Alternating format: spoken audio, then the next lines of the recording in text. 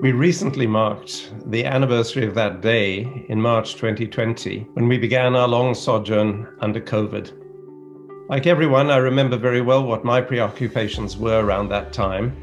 Rather quaintly, I recall being very exercised about whether we'd have enough hand sanitizer.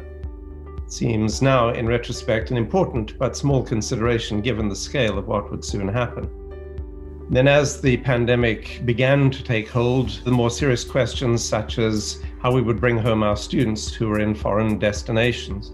And then, of course, we moved into the full year of remote teaching and learning. I think there's a great deal to be proud of in the year that has just passed.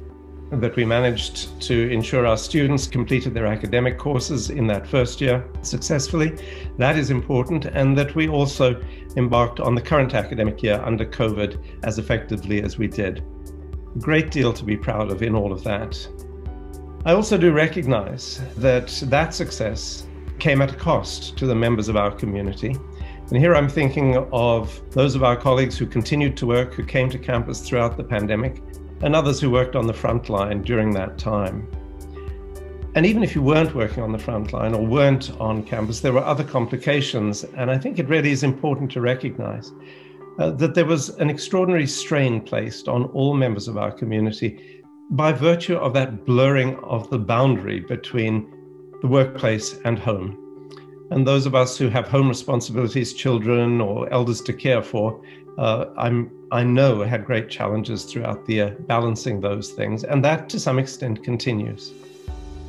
We're still in COVID, we're still subject to restrictions. However, we're a bit different now in the sense that we can see some light at the end of the tunnel, and because of the vaccine, there is an expectation that things will return to normal. That's an exciting moment. So while we acknowledge all that has been achieved and the cost of that to every member of the community, I want to say I look forward to the year ahead and beyond that, in which this community, which demonstrated its solidarity and its strength so effectively in the face of COVID, will continue to achieve great things.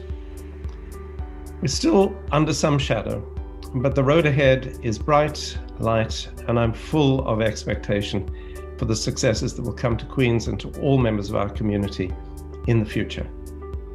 Thank you very much for all you did and will continue to do.